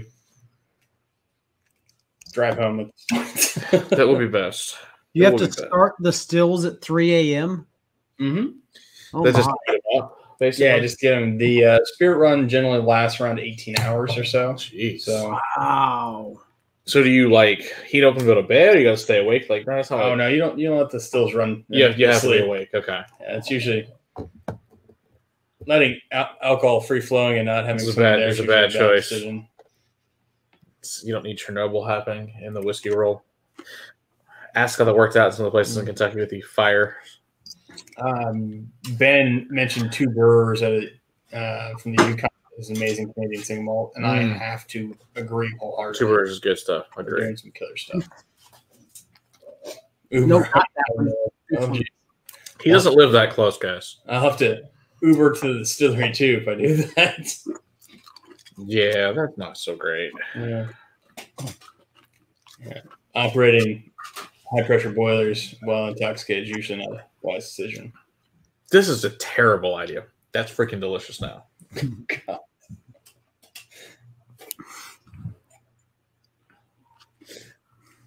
We fixed it. It's perfect now. I told you, Pete fixes everything. It does. And it didn't add very much to it, just enough to cut some of the little sharpness out of it. Now it's perfect. This is the Ironroot blending philosophy. Add peat, you're good to go. Don't worry about it. Exactly. It's a solid idea. And that is the pussycat. Yeah, she finally woke up. She's been sleeping this whole time. So she's missed out on most of the rounds of bacon. So she got up and joined me over here, so I figured I'd give her some. No, I don't blame her. Might as well. Justified in Irene if I want to have her and have her of a job, problem solved. Oh, that'll work out well. Although one time she did sell wine pops for my buddy that owns a winery. He had her out there selling wine pops. That was entertaining. She might not want to tell the TABC that. She wasn't technically selling them. She was advertising them. Sorry. Okay. Correct. Right, correct. She wasn't selling anything. She was advertising outside in front so people to come buy them. That's probably the better terminology. I'm sure they also frown on minors selling or advertising alcohol with minors. Usually also frowned upon, but I get you. It's valid business. It's technically okay, but I was there with her. It's fine. For all intents and purposes of YouTube, Violet is over 21 and can legally drink if she wants to. Oh. Do you want to try the Manatoni? No, just take a splash. See what you think. I'm interested to see what you think of those two. Okay. Yeah, so that one comes from British Columbia. That one there from was it Akos something? It's this crazy long ass name. I can't pronounce it. It starts with an O. It's like 13 letters long. Ben's calling you an ugly doggy. Both of you guys this year. You're not ugly doggy. You a cute puppers. Well, it's like 60. Totally, Mark. Totally. Google doll. That's right. That's right. She's older than all of us. That's right. So again, not talking Ironroot. Guys, this year so far we're now 2 months in. What non-major brand has really surprised you this year so far? Non-major brand. Jesus, say kid. Oh, that's a good question. What did we try that was like a new? Oh, you know what? I tried this the other day. I wouldn't really call it. I know it's not a. I know they don't make anything that it's technically MGP. I tried some Bull Run, so finished in a Pinot Noir cask. Fantastic, 13-year. That was really good. But that's it. But they don't make it. I'm trying to think of smaller distilleries we've tried this year. That Sazerac, the Sasquatch Snatch. Oh, Sazerac! Oh my God, do you get Sazerac? If you haven't, I'll send some home with you. Is that Sam Hewitt? Yeah. Oh, dude, it's fucking spectacular. Yeah. That might be the best blended Scotch I've ever had. It's fucking phenomenal. Even better than Compass? It's right up there with like right up there with this is not a luxury whiskey. It's that fucking good. Oh, come on! I haven't had that one yet. You're gonna put that next to it. This is not. Yes, I think it's that good. I like the fruitiness of it so much on there. They did such a good job. I love that whiskey. I think this sounds like it's time for a blind sample challenge at some point. That's what I'm saying. I need to come over there and just label some glassware for you one night. I think you'd have to find another bottle of this is not a luxury whiskey for that because that's a very difficult bottle to find. That one came from Kansas. Ooh, Dally Wayne. No, independent bottle. Ooh. That sounds good. I think I only have one of those. That's an Alexander Murray. That's a 40%. I haven't opened it ever though, so I have no idea if it's. I'm sure it's good. I just haven't opened it. There's lots of things I've never opened just because I never got around to it. Hello, Chris and Crestline. How's it going? Good to see you. We're talking about some of the kind of craft distilleries that have impressed us this year that you've had. We haven't had a whole lot of. We haven't really had a whole lot this year of new craft. I'm just trying to think. Oh, you know what's interesting? That was good. Well, it's not craft per se, but it's new branding. Is the Glen Geary from Luck Lomond? That's their new stuff. It's really freaking good. I really like that. We're having them on sometime. Oh yeah, I forgot about Middle West. I have tried Middle West. That's some interesting stuff. Is that these guys? Yeah, those guys. Oh, all right. There's a single malt, a 12-year, and then there's the blend. The blend was okay. The two single malts are pretty good. I buy the blend to go in my blends. Andy mentioned Starlight. Yeah, that's another one, guys. If you have not, it's super underrated distillery. Yeah, I need to call Starlight and get them, because Eric sent us a bottle of Starlight and it was good. Well, we've tried it. We haven't reviewed it yet. We need to get. In fact, we probably should put that on the thing to review soon. I'll tell you need to go visit them because it's acres of orchards, and again, the restaurant on site is super killer. Again, that was actually one of the very first distilleries I ever visited when we were starting out was Starlight. They had this little tiny German still, but the family is on this huge vineyard, orchards. I mean, it's absolutely gorgeous out there. So, again, take a trip out to Indiana and go visit them. Of course, they're right next to Louisville. Yeah, let's try that. Never in my house. Never. No. Never Indiana in your house. No. It's absolutely gorgeous though. So anybody out there, yeah, it's one of my favorite places. Yeah, these guys. Yeah, definitely. You guys need to come down there and check out Ironroot. You'll have a good time. That's for sure. Me and Sarah are in the same camp with you. We haven't made it out there yet. You are on our list of places we absolutely want to be, but just haven't made it out there yet. Oops. So, what do you think? What do you reckon is the first iron for someone to try? That's a great question. Shane, that's a very difficult question because it tends to be kind of where you are in your whiskey journey. If you're a person that is starting to get into kind of higher proof stuff and is really enjoying the kind of richer, heavier style whiskeys, I think for me the best entry point for someone at that kind of stage of their whiskey cycle would be Harbinger 115. If you are wanting just super kind of in your face intense stuff, then again, if you can grab one of our cask strength single barrels, or even Hubris is going to be a little bit more in your face than the 115 Harbinger. If you're still working your way up to kind of the crazy high proof stuff, then either Esoteric or Promethean is kind of where I would suggest starting. Okay. Yeah, we got this new view. Whoa, shit. Went crazy. Okay. We have our new first-time viewer. We got Paul here. Thanks for being here. Appreciate that. Yeah, if you live in San Antonio, come back up to here. Yes, I don't know, be much closer than San Antonio. That's for damn sure. What's up, Paul? How's it going, man? But yes, thanks for coming in here. Appreciate it. All right. But yeah, Shane, I think pretty much, let's be honest, any Ironroot product, if you find it, you should just buy it. You'll be good. I think that's the simple solution because it is, like you said, it sells out so quick in a lot of places. If you see it, don't think about it because it may not be there tomorrow. Is the issue at this point until your production can be more. Until we catch up. Yeah, that is an unfortunate place where we're at right now. If I had to choose, I guess turkey bacon, but fuck off. Vegan bacon. Ew. Jeremy Griffith, what state are you in? Oh, yeah, that's a good question. There's a great story about bacon. So our buddy Adam, they are vegetarians, and him and his wife were going out to a bed and breakfast out in Weatherford, which is west of here. For anybody that doesn't know, there it is. It's like an hour west of here. And so they asked them if they had any vegan or vegetarian bacon. They mean like that turkey bacon? That's what the lady told them on the phone. So I was like, correct. She's like, no, not quite like that. So we are in Illinois just barely. Again, outside of Texas, the distribution's limited, but we are technically in 40 different states.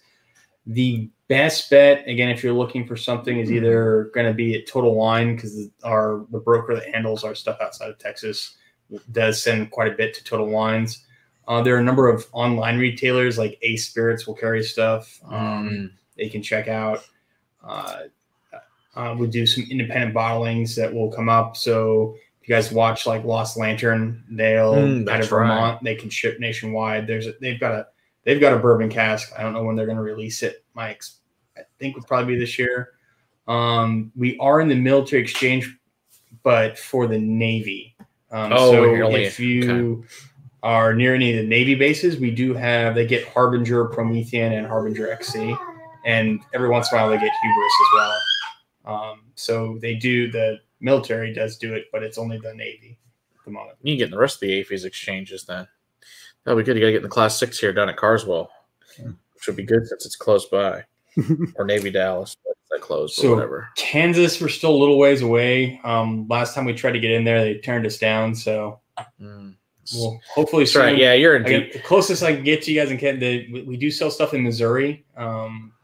So you can sometimes see it on the Missouri side of Kansas City.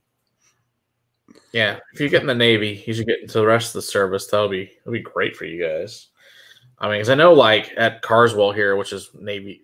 Where are you at? Because that's a Naval Joint Reserve base. Are you at Carswell? Yeah, if it's a Navy base, it's in it. Technically, it is, but it's all the branches are there. Technically, Carswell's Air Force. I know Corpus. Well, it's not technically Carswell. It's Naval Air Force Joint Exchange Base now. Okay. Has been for the last 20 years. I know the Corpus Christi base gets it. I don't know about that one. Yeah, because Corpus is Navy. I don't know. Next time I go out to the base, which we go pretty often, I'll look. I've never seen it there prior. If not, I will ask the people that work there to say, when the fuck are we getting it? That's the solution to that. And it's just get the other people that are there on a regular basis to harass them until they get it. I like that plan. It's usually the best method on that. You just get a bunch of list of guys go in there and freaking yell at them and say, when the hell are we getting Ironroot? Iowa is on the list again. I think kind of Midwest is kind of the next kind of place we're going to target to try to get it, kind of fill in some of the blanks where we have up there for sure. Iowa, again, Iowa and Kansas are pretty high on the list for entering.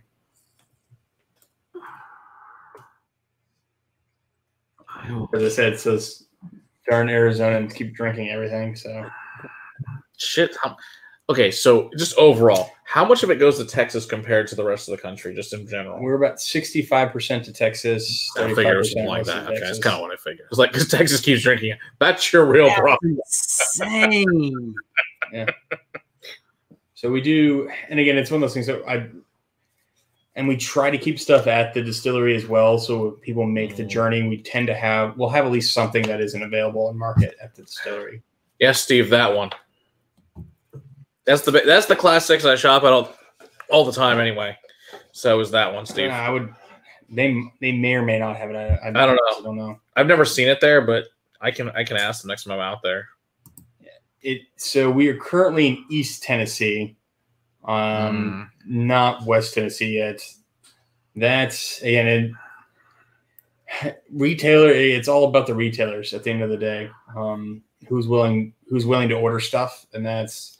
It is available, and it just depends on whether the retailer will order it or not. Oh, can you share any deals with the Esoteric? I'm sipping on the E20 at the moment. E20. So E20 was the third release of Esoteric. We only released it every couple of years. Esoteric is Solera that we run.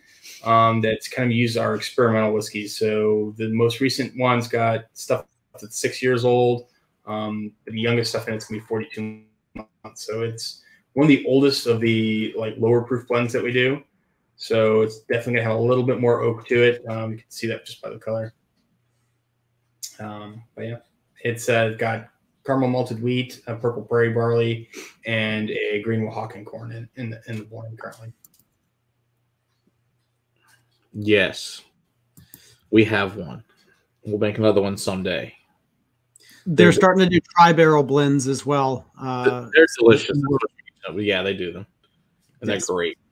See, and so Christmas and Grassline, this is one of the buddies with Scotch as Dummies. Oh, yeah. So, he, like he says, you need to pick his name so he has a reason to come to Texas and shop at liquor stores. What's your name? Christmas. Or what's your email, I guess is the better question. Yeah, that's the better question. Christmas. If you win, I'll give you a hard time. Send me an email, Christmas on Crestline, and I'll send it to Robert so we can see if you win or not, just for hilarious sake. That'll be at whiskeycrusaders3@gmail.com. It'll be very entertaining either way. On the Illinois question, someone asked about Illinois. We are, but it's in southern Illinois. Ironically, is where it's near closer to St. Louis. We have some sorters that carry stuff.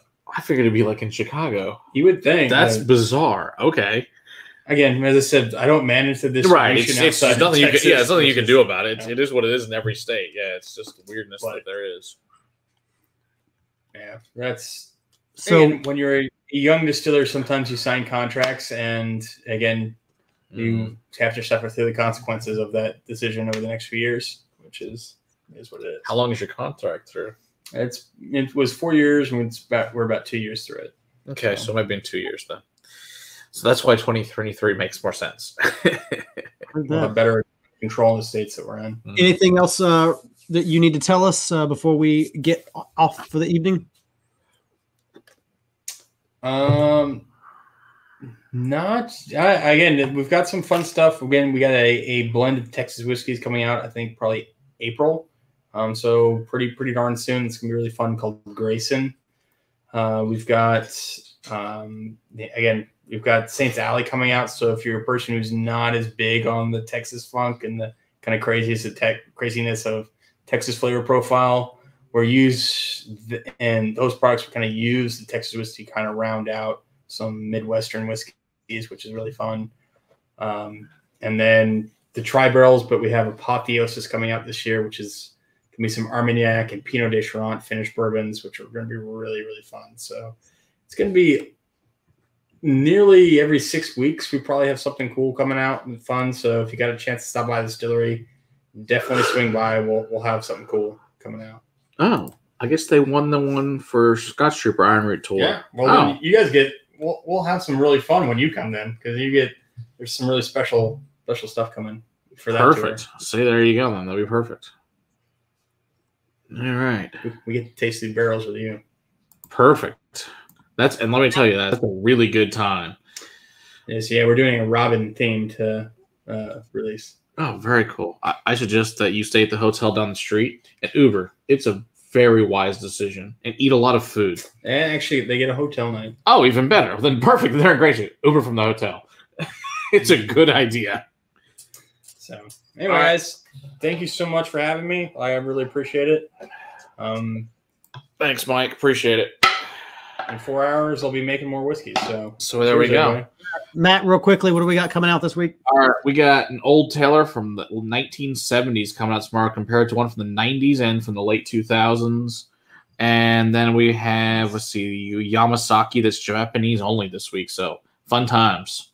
All right, cheers, everybody. Appreciate it. It's been an awesome night here with Robert. Thanks for coming on. Really appreciate it. And we'll see you guys all next week here for Smoked Whiskey's Blinds from Bourbon Battalion. This should be a great time next week. All right, cheers. Cheers, everybody. Cheers.